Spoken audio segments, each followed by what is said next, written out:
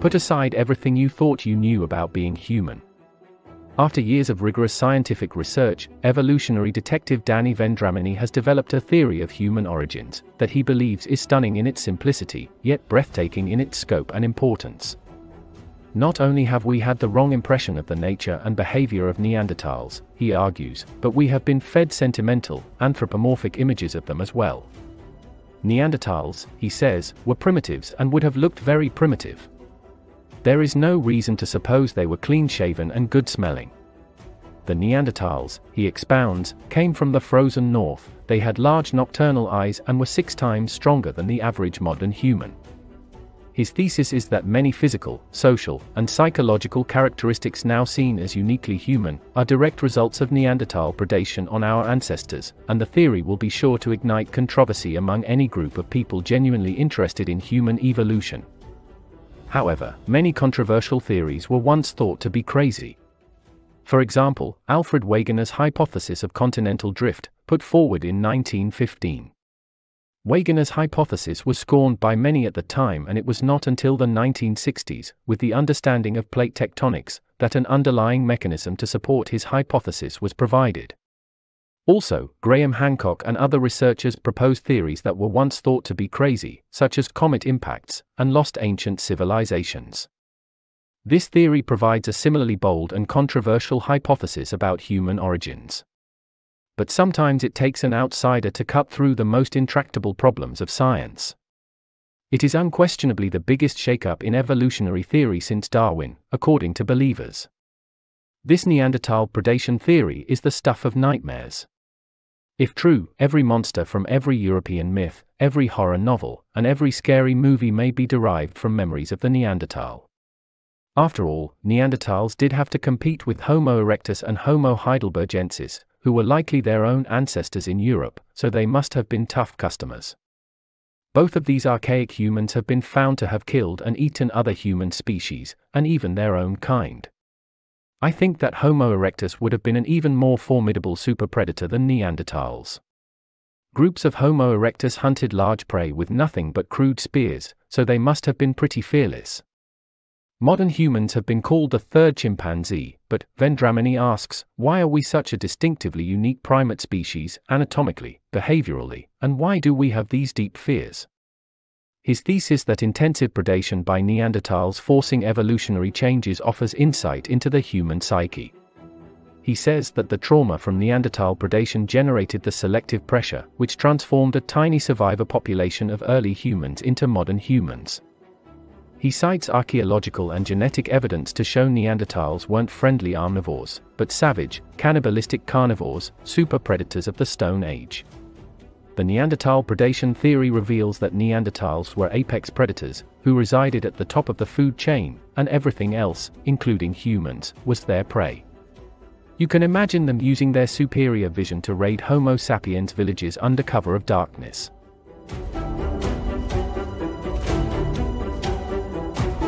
The theory may be one of those groundbreaking ideas that revolutionizes scientific thinking. It represents a quantum leap in our understanding of human origins. The theory reveals that Eurasian Neanderthals hunted and killed early humans for 50,000 years, in an area of the Middle East, known as the Levant. However, is there any truth to the Neanderthal super predator theory? It sounds rather absurd at first glance. Well, spoilers, it is just as absurd as you were thinking. The author cites evidence to demonstrate that this prolonged period of cannibalistic predation began about 100,000 years ago, and that by 50,000 years ago, the human population in the Levant was reduced to as few as 50 individuals. There is actually evidence from Israel of sapiens Neanderthal hybrids from this time. Around 100,000 years ago, modern humans arrived in Europe and the Middle East. They encountered the Neanderthals, who were a gorilla-like superpredator, 6 times as strong as the average human, according to the book. These vicious and territorial Neanderthals hunted humans almost to extinction, reducing our population to a tribe of just 50. This forced us to adapt. Those 50 survivors salvaged humankind from annihilation by transforming into aggressive and predatory human beings. Then spreading across the globe, killing all Neanderthals and Denisovans in their path, until every other hominid became extinct.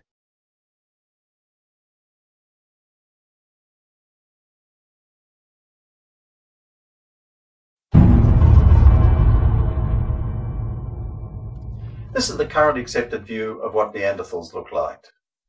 A bit hairier than us, and with a larger nose and thicker brow ridges. But apart from that, they're unquestionably human. In fact, it's been said that if you gave a Neanderthal a shave, a haircut, and dressed him up in a nice suit, he could easily attend Harvard, although he'd need rich parents. There's a couple of things wrong with this picture. First, it's not based on any sound archaeological evidence. That's because soft tissue features like skin, hair, colour, and eyeballs are not preserved in the fossil record. The other reason is that after studying Neanderthals for 10 years, I'm convinced they look nothing like this at all. I'm Danny Vendramini, author of Them and Us, How Neanderthal Predation Created Modern Humans. In this video, I'm going to draw on the latest archaeological, genetic, and forensic evidence to challenge all your assumptions about what Neanderthals looked like.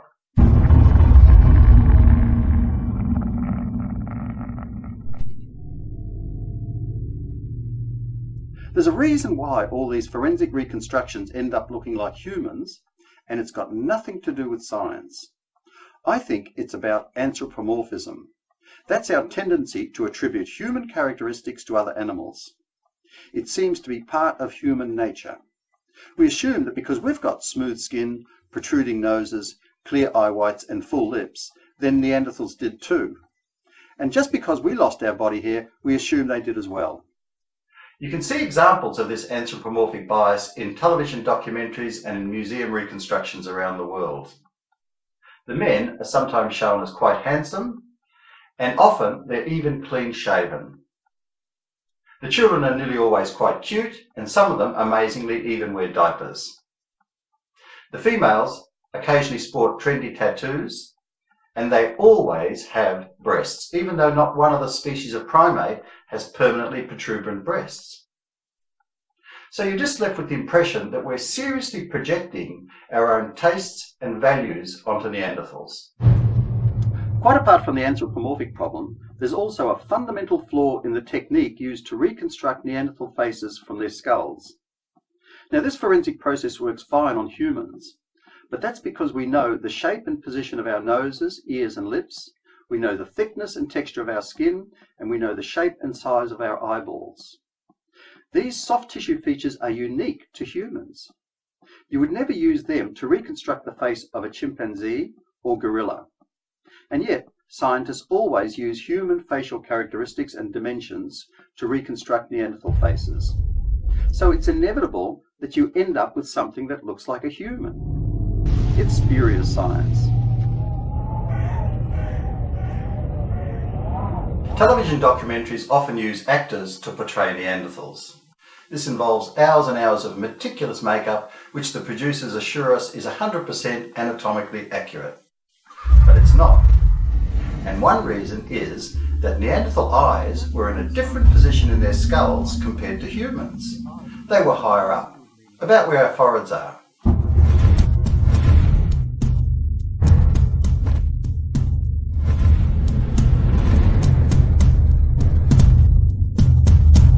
And judging by the size of their orbits, or eye sockets, their eyes were also considerably larger as well.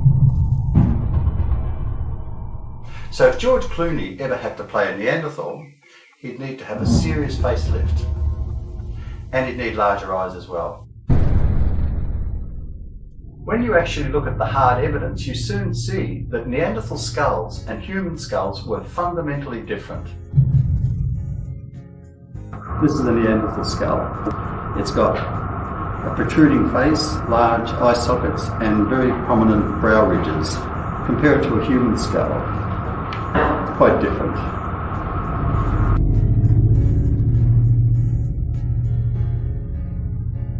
There's another reason why Neanderthals don't look like humans, and that's to do with the environment.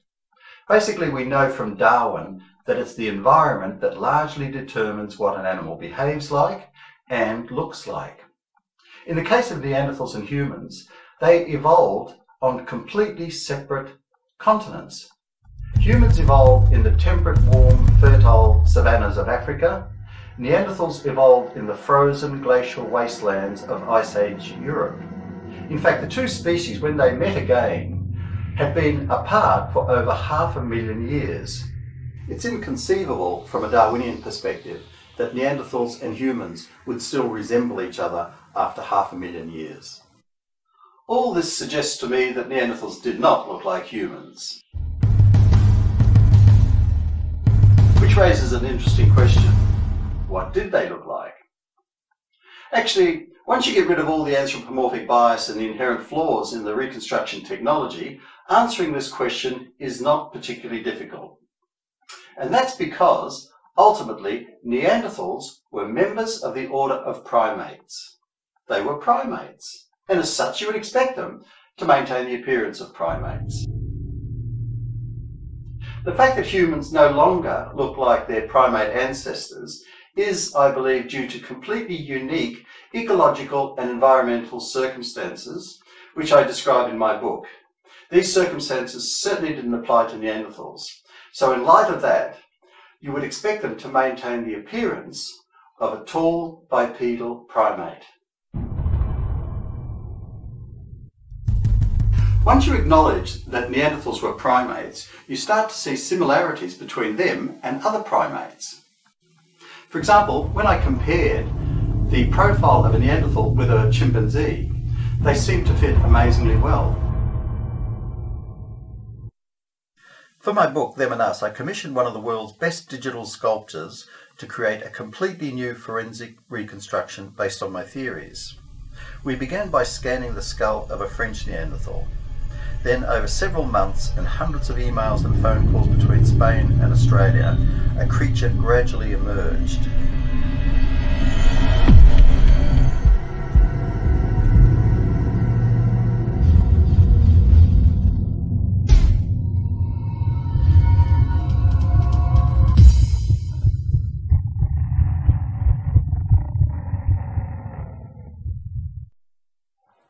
Now, saying that Neanderthals look like modern primates is an interesting clue, but it only goes so far. That's because modern primates come in all shapes and sizes. And there's a good reason for that. They've simply adapted to very specific regional, ecological and environmental circumstances. And we would expect the same of Neanderthals. So to create a more nuanced picture of Neanderthal physiology, we need to understand the specifics of their environment.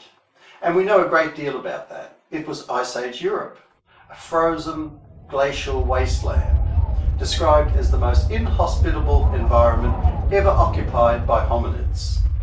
This was the environment that shaped every aspect of their physiology and behaviour. Take the issue of body hair, for example. Were Neanderthals hairless like us, or did they have body hair like all the other primates?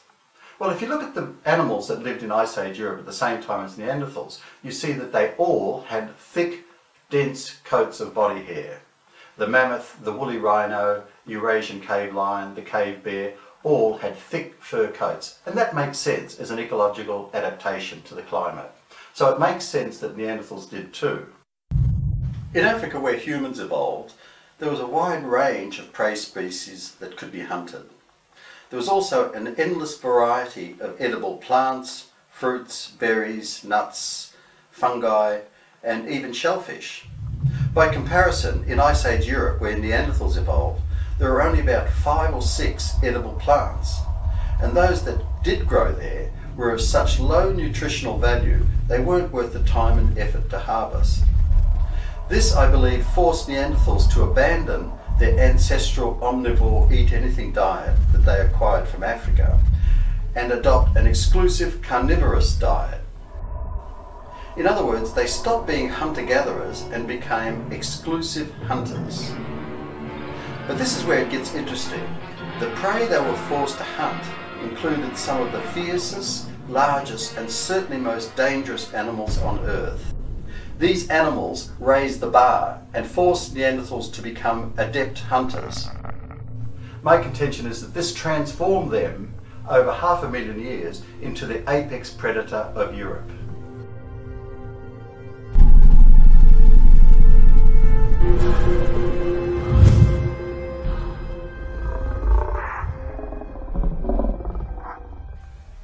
My theory that Neanderthals were flesh-eating predators is supported by new molecular analysis of their teeth enamel.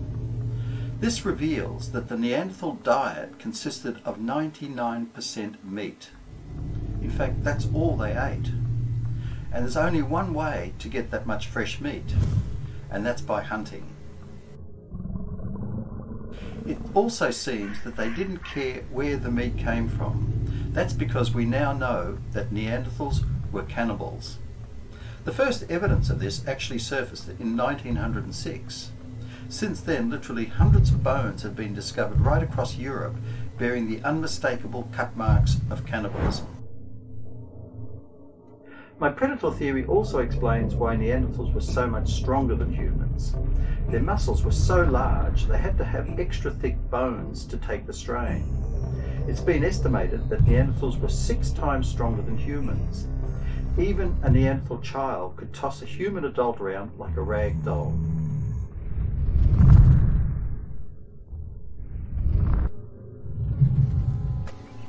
It also explains their extraordinary intelligence.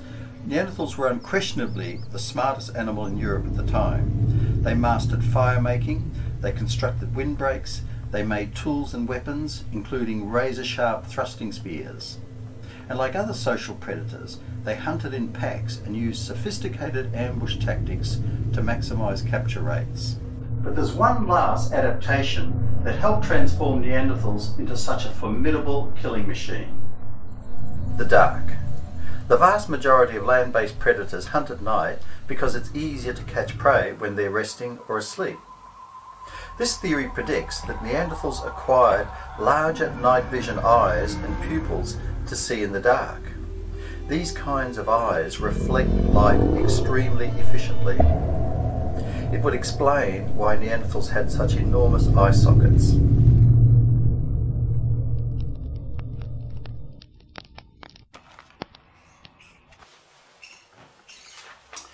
If you think my Neanderthal reconstruction pictures are a bit scary, or the idea of camping alone at night out here in the forest is a bit disconcerting, there's a good reason for that, and it goes to the heart of my Neanderthal predation theory.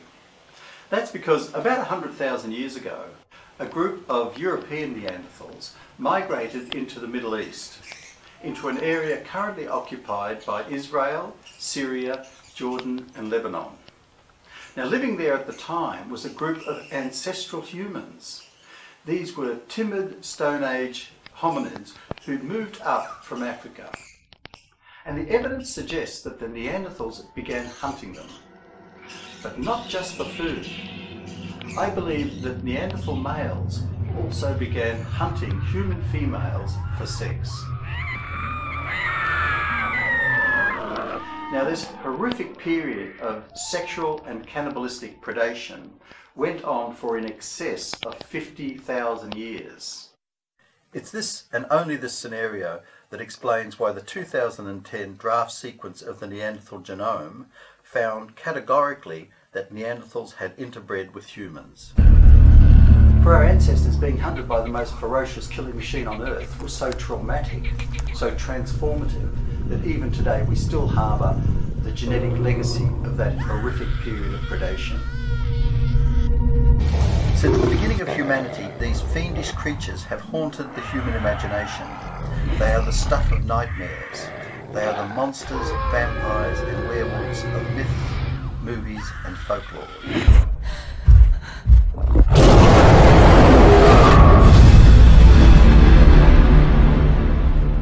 My research indicates that the only humans to survive were those born with modern human adaptations, things like high intelligence, creativity, language, and aggression.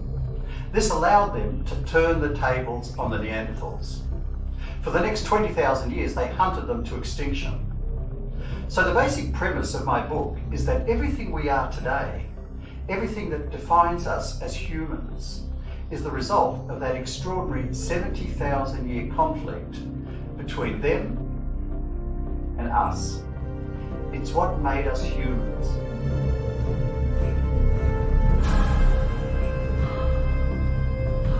I'm Vendramini, thanks for watching. Check out the website.